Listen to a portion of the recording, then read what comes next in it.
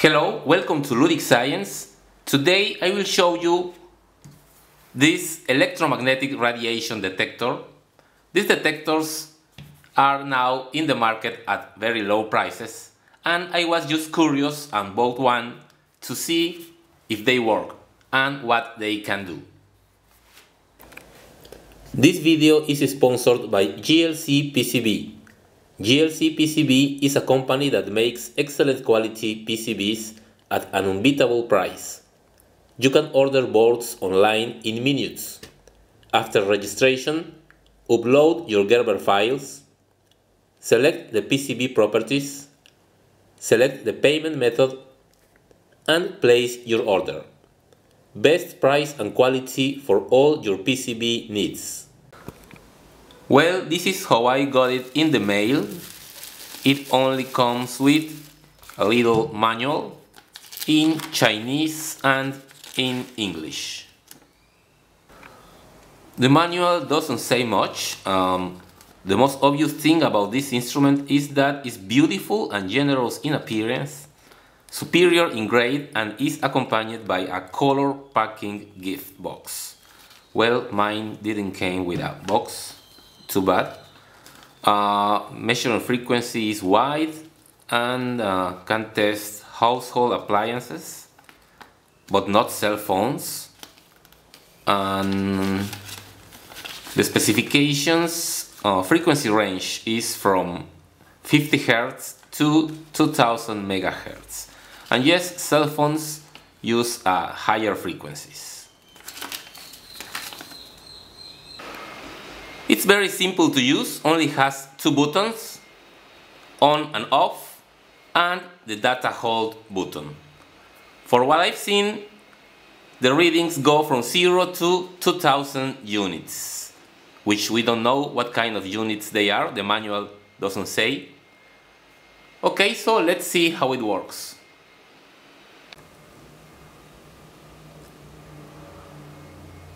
The wall outlet gives a small reading,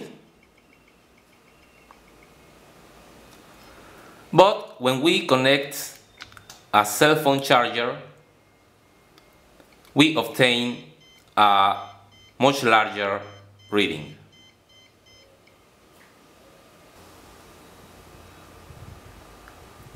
The air conditioning unit shows no reading, or a very small one, probably from the fan motor.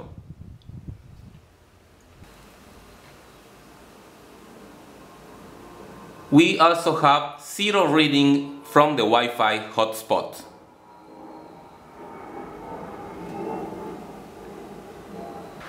Let's try with the lamp of my lighting system.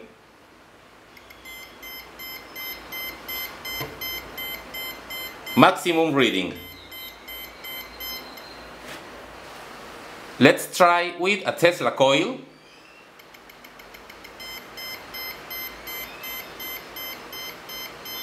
And of course, it goes crazy.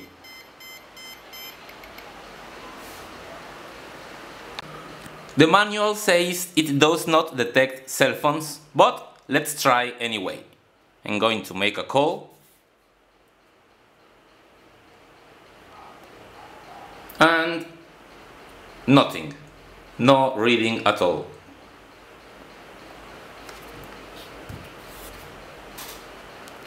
Finally, let's try with this radioactive element. Is americium-241 from a fire detector system. And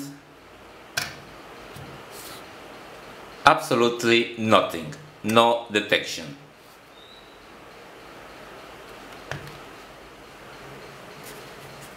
Here we can see what's inside the device.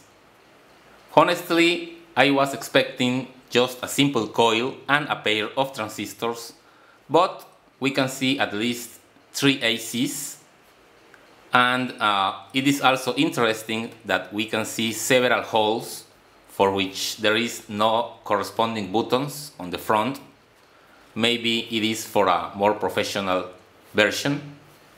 Anyway, nothing impressive, but more than one would expect from a unit that costs less than $10.